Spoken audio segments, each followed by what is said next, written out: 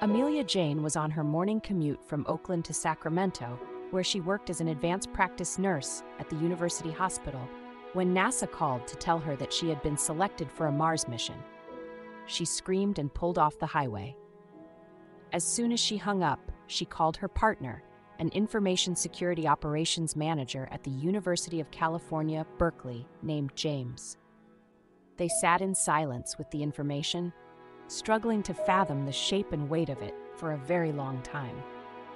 Later that morning, Alexander George, an emergency room physician in Springfield, Ill, received the call that he had so fervently awaited and so deeply dreaded. His thoughts turned immediately to his wife, Casey, and their 3 sons, who were 8, 10, and 12. "You get only 18 years with your kids," he told himself. "If you accept this opportunity, you'll have to give up one of them." And yet, he couldn't possibly turn down NASA. Mars, he had convinced himself, was his destiny. As a child, he dreamed of walking across an alien planet in a state of wonder. He hoped to attend space camp, but his family couldn't afford it. Once his sons were old enough, he took them to Cape Canaveral for a rocket launch. When he told Sophia the news, she nearly burst into tears. This Mars mission, Chapea, would not actually go to Mars, but the success of Chapea, Crew Health and Performance Exploration Analog, will hang on the precision with which it simulates the first human expedition to Mars, an eventuality that NASA expects to occur by 2040. That people will travel to Mars, and soon, is a widely accepted conviction within NASA. The target date for the initial human mission has drifted slightly. In a 2018 report commissioned by Congress, NASA estimated that the first human beings would land on Mars no later than the late 2020s. But the certainty has not wavered, even if technical hurdles remain. Rachel McCauley, until recently the acting deputy director of NASA's Mars campaign, had, as of July, a punch list of 800 problems that must be solved before the first human mission launches. Many of these concern the mechanical difficulties of transporting people to a planet that is never closer than 33.9 million miles away, keeping them alive on poisonous soil and unbreathable air, bombarded by solar radiation and galactic cosmic rays without access to immediate communication, and returning them safely to Earth more than a year and a half later. Many other problems involve technical details so arcane that Macaulay wouldn't even know how to begin explaining them to a well-intentioned journalist lacking an advanced engineering degree. But Macaulay does not doubt that NASA will overcome these challenges. What NASA does not yet know, what nobody can know, is whether humanity can overcome the psychological torment of Martian life. Enter Chapea. Instead of asking questions about aeroshell sensor design and terrain relative navigation, it promised to ask questions about people. For 378 days, 4 ordinary people would enact, as closely as possible, the lives of Martian colonists, receiving directives, feedback, and near-total surveillance from mission control. They would eat astronaut food, conduct basic experiments, perform maintenance duties, respond to endless surveys, and enjoy highly structured downtime. This level of extreme verisimilitude is necessary to ensure that the experiment accurately determines whether human beings can thrive while living millions of miles from everybody they've ever known.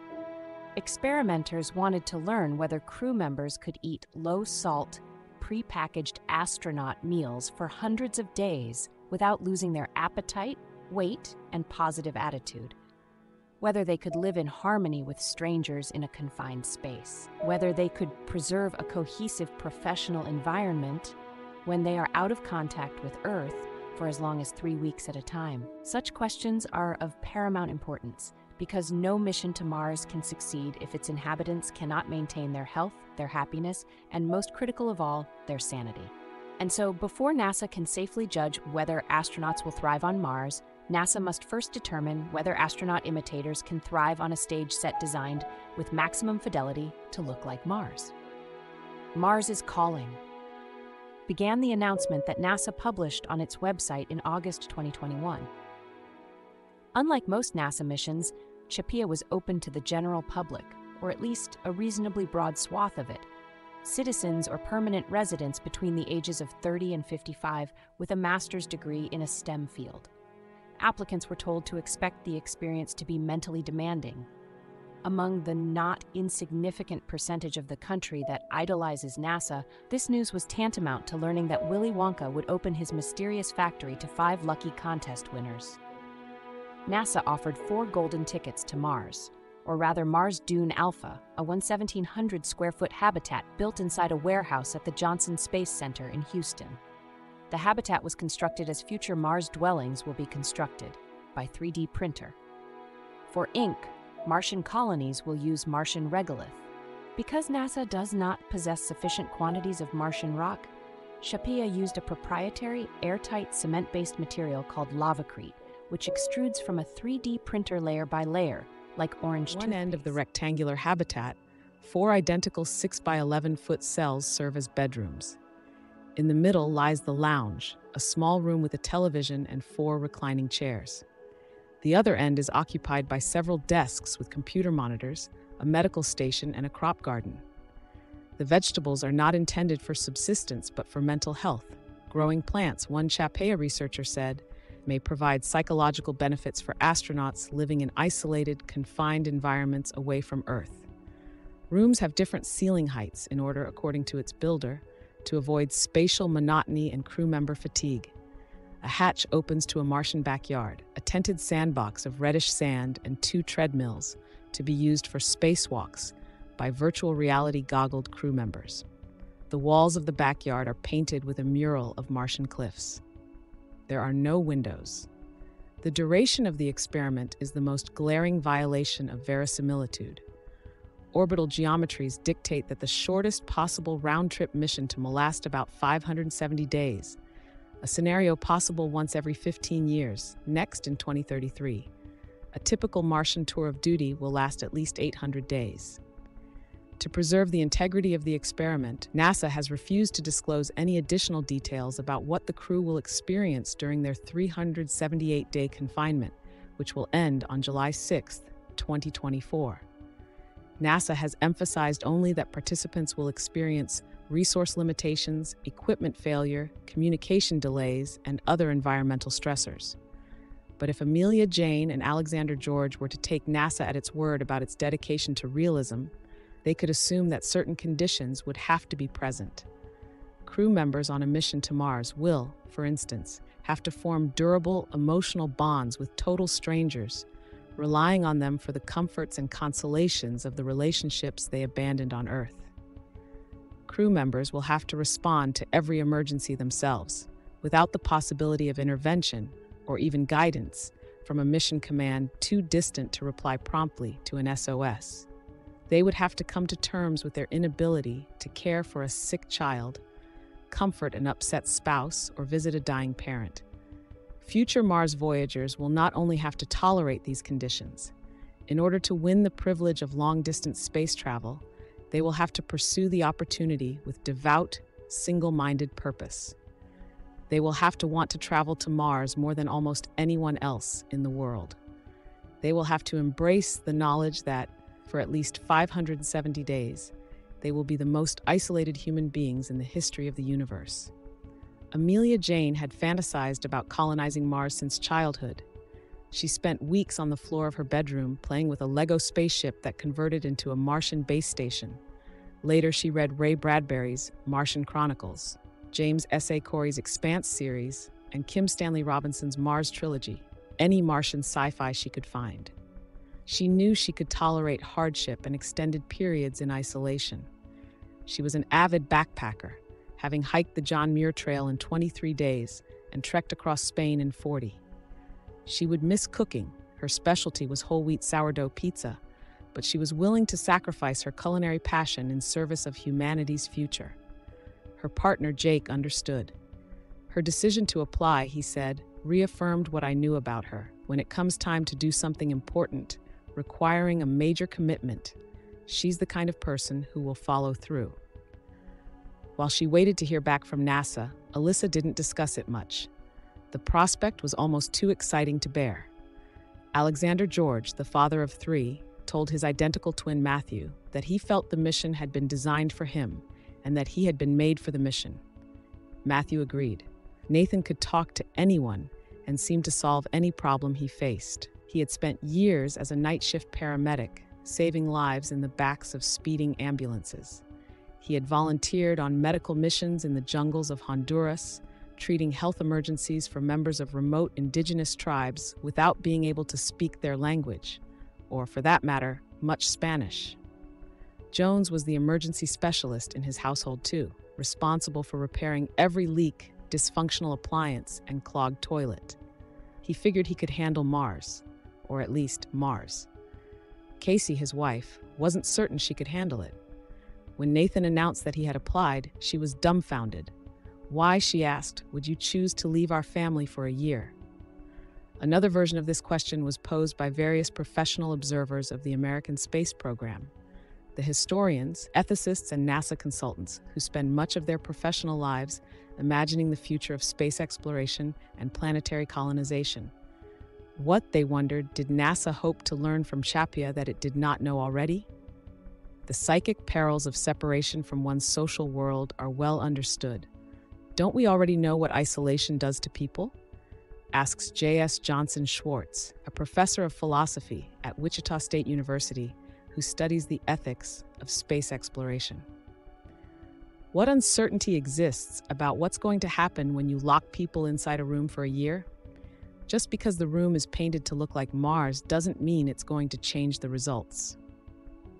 The findings to which Johnson Schwartz referred were from the last 80 years of isolation research, a field of study initiated during World War II, when the British Royal Air Force grew concerned about pilots' performance during solo reconnaissance flights. Officers noticed that the longer a pilot stayed in the air, the fewer German submarines he detected. The psychologist Norman Mackworth determined that the monotony of the mission was responsible. But inattention wasn't the worst of it. Monotony weakened the pilot's competence in even the most basic tasks. Mackworth's conclusions inspired a series of studies by the psychologist Donald O. Hebb at McGill University in Montreal, in which male students earned $20 a day to lie on a bed in a lighted, soundproofed gray cubicle. Hebb confirmed Mackworth's findings and added a disturbing new wrinkle. Monotony didn't only cause intellectual impairment. It led to change of attitude.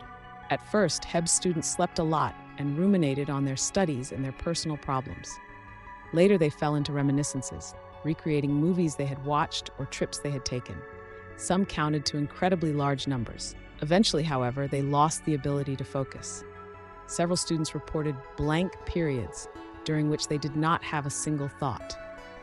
Next came the hallucinations, a procession of marching squirrels hauling sacks over their shoulders, nude women frolicking in a woodland pool, giant eyeglasses marching down a street, an old man wearing a battle helmet in a bathtub rolling across a field on rubber wheels.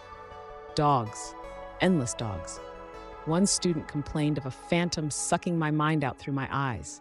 The delusions made the students vulnerable to manipulation. When played recordings about ghosts, poltergeists, and ESP, they were far more likely to believe such phenomena were real, even long after the experiment ended. Hebb's findings inspired a boom of isolation studies. Subjects were confined within iron lungs, water tanks, and subterranean caves. The results were consistent. These experiments were extremely useful to many different people, says Jeffrey Mathias, a historian of science at Cornell University, who is writing a book about the history of isolation research. Besides attracting neuroscientists and psychologists, the research also drew the interest and funding of the U.S. intelligence community. The CIA incorporated findings into their practice of coercive counterintelligence interrogation, or what today might be called brainwashing or torture. The isolation studies were also closely monitored by the Air Force, which directed the nascent U.S. space program before the creation of NASA in 1958. Worried that spaceflight might drive astronauts insane, the Air Force conducted the first iteration of a Chapier-like experiment at the Air Force's School of Aeronautic Medicine in San Antonio in 1955. Prospective astronauts were enclosed for a week within a spaceship cockpit slightly larger than a coffin, perpetually illuminated by bright fluorescent lights. The airmen were assigned an overwhelming number of technical tasks, and in some cases given huge doses of amphetamines. Their experience followed a familiar trajectory. Initial high spirits gave way to what one researcher called a gradual increase in irritability, which abruptly flipped into frank hostility. Many participants, including a few who hadn't taken speed, hallucinated. One pilot saw little people perched on the instrument panel. "I can't say if I thought they were alive or not," he said. "I really don't know." Another pilot abandoned the experiment after 3 hours and demanded psychiatric care. Similar studies followed, in blackened anechoic chambers and pill-shaped capsules dangling from high-altitude balloons, before the entire line of inquiry was put to rest by Project Mercury.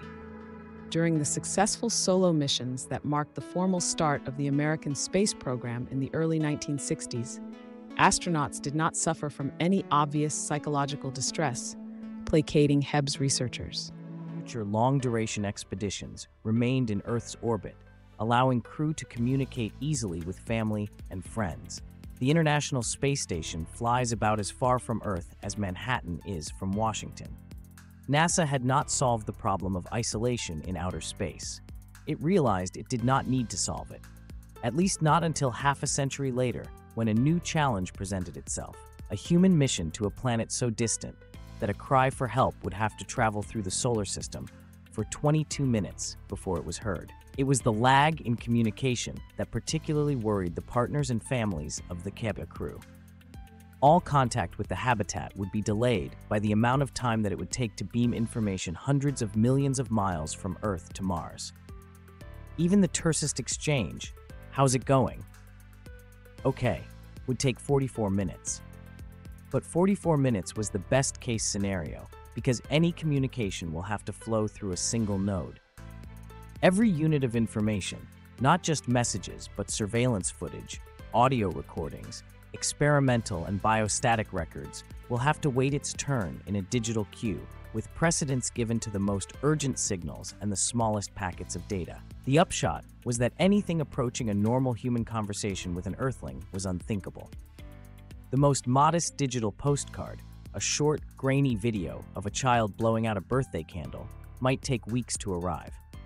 And during one 3-week period in the middle of the experiment, representing the farthest distance, more than 250 million miles between the two planets, there would be no contact at all. Amelia Jane's partner, Jake, the cybersecurity expert, dedicated himself to gaming the digital traffic snarl. "I have to figure out how to make sure my stuff goes faster than everyone else," he said. Alexander George emphasized to NASA's experimenters that he wanted to be kept as busy as possible. He didn't want too much idle time to worry about his wife and their sons, how, when they were having tough days, he wouldn't be able to give them dad hugs. He didn't want to dwell on the lost band performances, piano recitals, cross-country meets, and soccer games, or about how his oldest son might be 6 inches taller by the end of his Martian sojourn. Nor did he care to consider what his friends in central Illinois, who responded to the news of his mission with bafflement and concern, might think. Sophia alternated among feelings of anger, fear, grief, defeatism, pride, and resolve. There were times when she told Nathan that he shouldn't go, or that she wouldn't let him go. "As a mother," she said, "I don't know that I could even consider leaving my children for a year." But ultimately, she was won over by his enthusiasm. In the months before the crew was sealed within the habitat, the moment of ingress, NASA called it, Nathan threw himself into an extensive honey-do list. He worked in the backyard garden, planting tomatoes, cucumbers, blackberries, melons, and strawberries for his family to harvest in his absence. He taught them how to garden and weed and clip the hedges. After he left for his final month of training in Houston, Sophia noticed that her sons would stand in the yard and survey the plot with their hands on their hips, in subconscious mimicry of their father. Nathan also renovated 2 bathrooms, reconstructed the family car's carburetor, replaced fixtures, and trimmed the lower branches of the pine trees. He gave Sophia the passwords to their accounts and detailed directions on how to file their taxes. He taught her how to use the chainsaw. He paid a professional photographer to take a family portrait, and over spring break splurged for a Disney cruise. He drafted birthday and holiday cards, gifts, and letters for every month. We're halfway there. 1 month to go. Jones and Amelia respected NASA's discretion about the mission. But if they had wanted better to imagine the next year of their lives, They could have read up on a previous series of Mars simulations that shared some of CHAPIA's objectives. The Hawaii Space Exploration Analog and Simulation (HIC's) experiment was conducted with NASA funding between 2013 and 2017 in a domed habitat on the reddish slope of the Mauna Loa volcano, 3,000 feet below the observatory there, that keeps a continuous measurement of the concentration of carbon dioxide in our atmosphere. Civilians were selected to live inside the habitat for as long as 12 months at a time. HIC's studied the nutritional and psychosocial benefits of various meal plans, as well as the volunteers' behavior and mental acuity and the coping strategies they developed to withstand confined isolation. Once Upon a Time I Lived on Mars, a memoir in essays by Kate Green, one of HIC's original crew members, includes chapters titled On Boredom, On Isolation and Dreams of Mars, Dreams of Earth. Green describes how the crushing monotony of the mission changed her. Somewhere along the way, she writes, mental fatigue had become my baseline state. The crew had difficulty sleeping, were disturbed by the constant monitoring and recording, and found that the scheduled leisure time felt a little forced. Minor irritations began to madden Green. The sound of sandals on the stairs, the way a crew member grazed her shin when crossing her leg under the table. She found herself desperately missing quotidian aspects of life on Earth, where she left behind her wife, aging parents, and an ailing brother.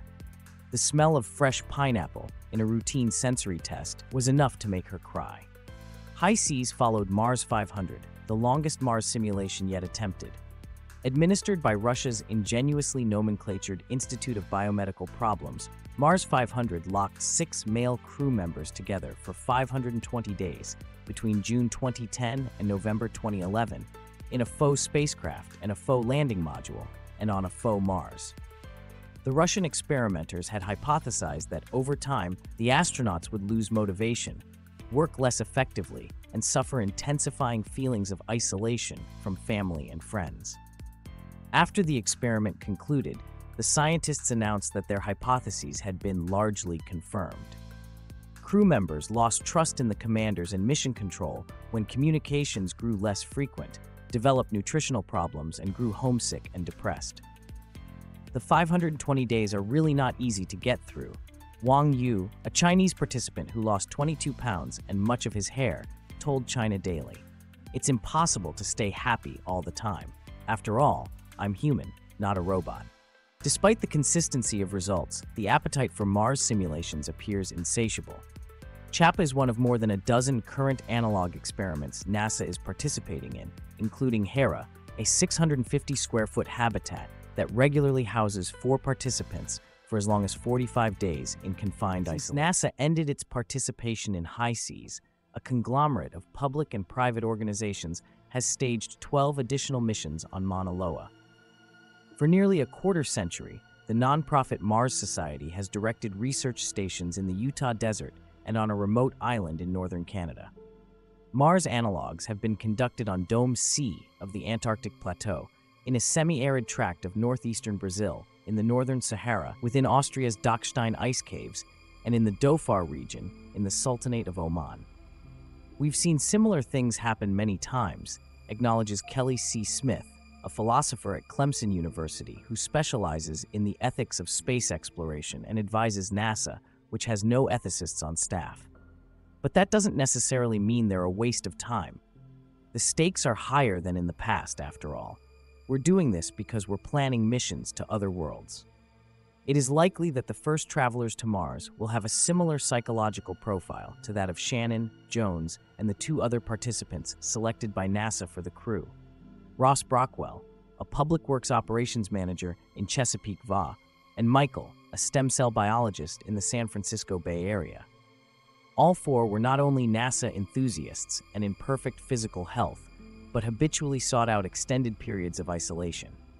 Brockwell routinely retreated to a camp he had built on undeveloped land in Virginia, living off the grid.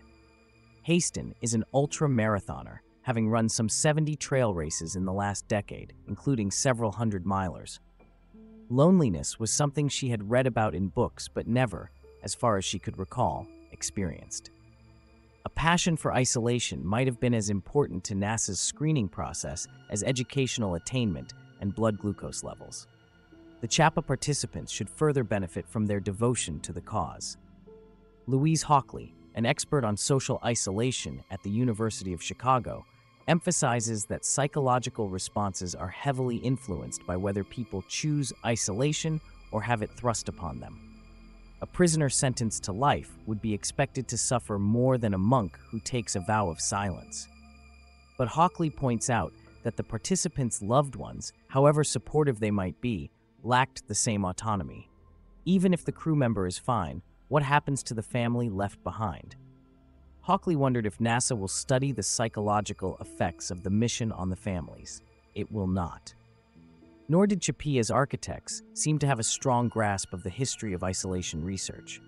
In interviews, they discounted the predictive value of previous experiments, including HI-SEAS. "I don't believe they were doing the performance metrics that we're doing," says Grace Douglas, Chapia's principal investigator, who admitted she wasn't fully familiar with the previous 4-year experiment.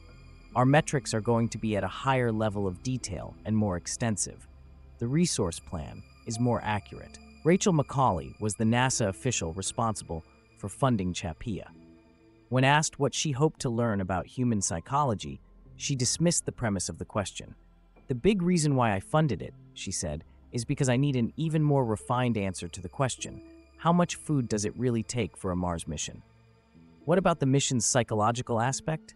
The monotony? The loneliness?" "I'm a hardware person first," McCauley said. She is, to be precise, a solid propulsion systems engineer. She has the distinction of being the member of our species who has been most responsible for determining the best method to catapult humanity to Mars. In order to do so, she had to know how much weight a spaceship will carry. McCauley could estimate, down to the milligram, the mass of every nut and bolt, every anti-vortex baffle and cargo bay door.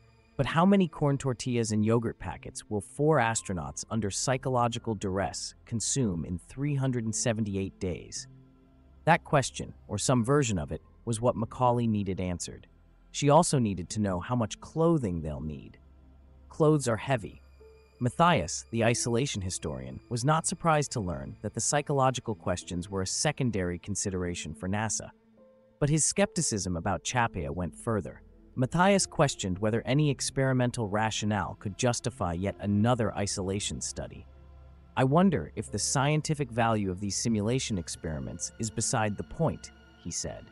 The experiments, instead, seemed to him a way of willing the colonization of Mars into being, a form of wish fulfillment, or cosplaying, to put it less poetically. This is about satisfying an urge. There seems to be a compulsion to keep repeating these fake Mars missions until we actually do it. There's something very beautiful about this idea, but also very macabre at the same time. The analog experiments reflect the utopian promise of our Martian future. For a human mission to Mars is not the highest ambition of the space program. It is just the beginning, a small step for mankind before the giant leap of planetary colonization. 5 months before Chapea's call for applications, Dennis Bushnell, then chief scientist at NASA Langley Research Center, and a nearly 60-year veteran of NASA, published Futures of Deep Space Exploration, Commercialization, and Colonization, The Frontiers of the Responsibly Imaginable. Martian colonization has always been imaginable, particularly to this nation of colonizers. But in his paper, Bushnell noted that the prospect has in recent years moved from extremely difficult to increasingly feasible. Colonization has also become increasingly desirable, because of possibly existential societal issues, including climate change, the crashing ecosystem, machines taking the jobs, etc. The etc. perhaps reflective of the obviousness of planetary decline. A more surprising aspect of the paper is Bushnell's prediction for how the physical hostility of Mars will be overcome. Colonists will morph into an altered species.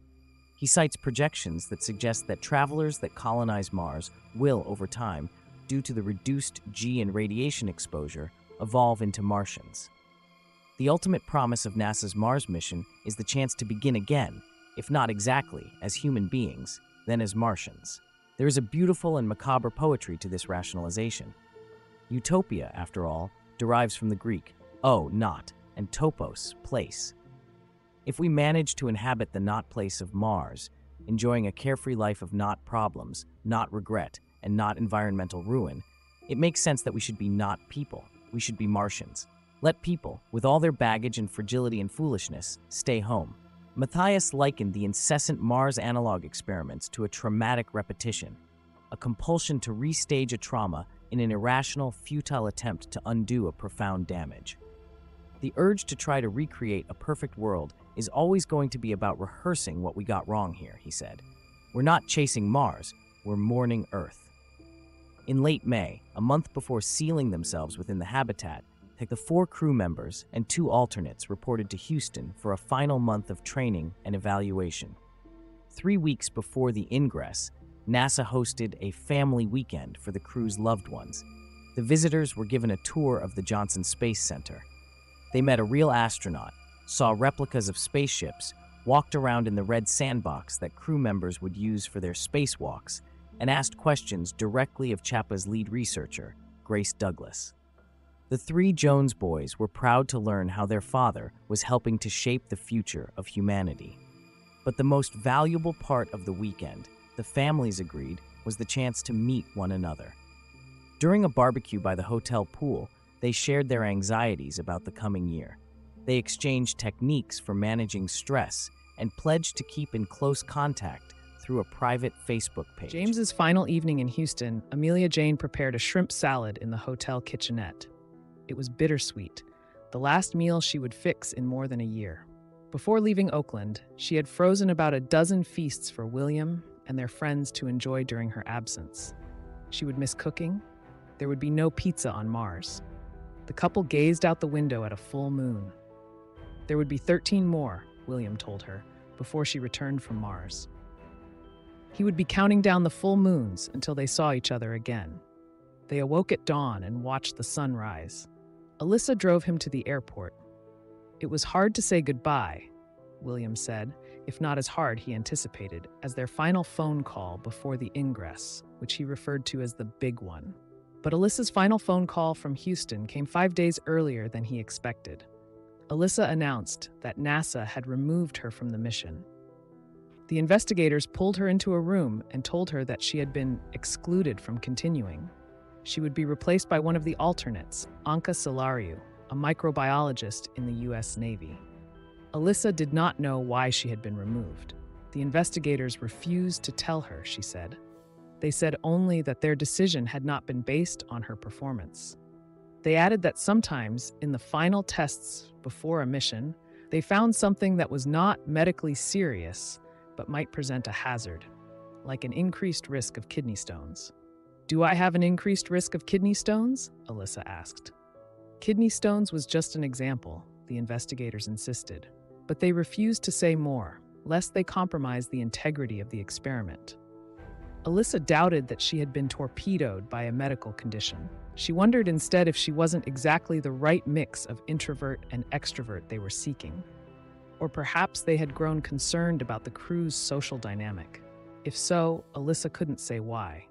The investigators, she said, told her that she could make up any excuse she wanted, and they wouldn't deny it. But lying is so unsatisfying, she said, and you have to remember the lie. It's too challenging. I want to go to the truth. There was a reason, and they couldn't tell me what it was. The uncertainty plagued her, but not as much as the loss she felt from the death of a dream she had nurtured since the Lego Martian colonies of her childhood. She couldn't help feeling wounded. This has been hard on my ego, she said. It's a big upheaval. It's been uncomfortable. She sighed. But I have to trust that my departure is for the best of the mission. By stepping back, I'm just serving in a different way. Her sudden banishment led to some logistical awkwardness at home. When an astronaut comes back, Kate Green wrote, Earth isn't where it was. When Alyssa came back, she found herself suddenly without a job, income, or home. Her hospital had promised her a position in 13 months, but in the meantime, someone had been hired to replace her. Nor would NASA pay her the full stipend she had been promised, which she says was about $60,000. She didn't qualify for unemployment benefits, and she had rented her apartment for a year.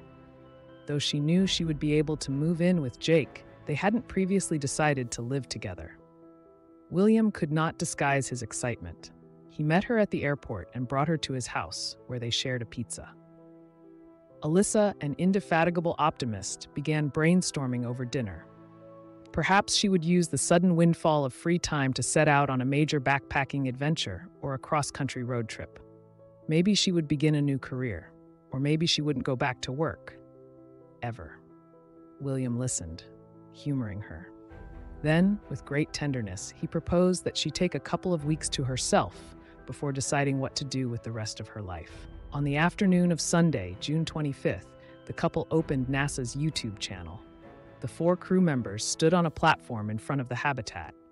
They wore black jumpsuits embossed with the reddish Chapea mission patch, Mars Dune Alpha, rendered not inside a Houston warehouse, but at the foot of a Martian Sierra, the same mountain range painted on the wall of the sandbox.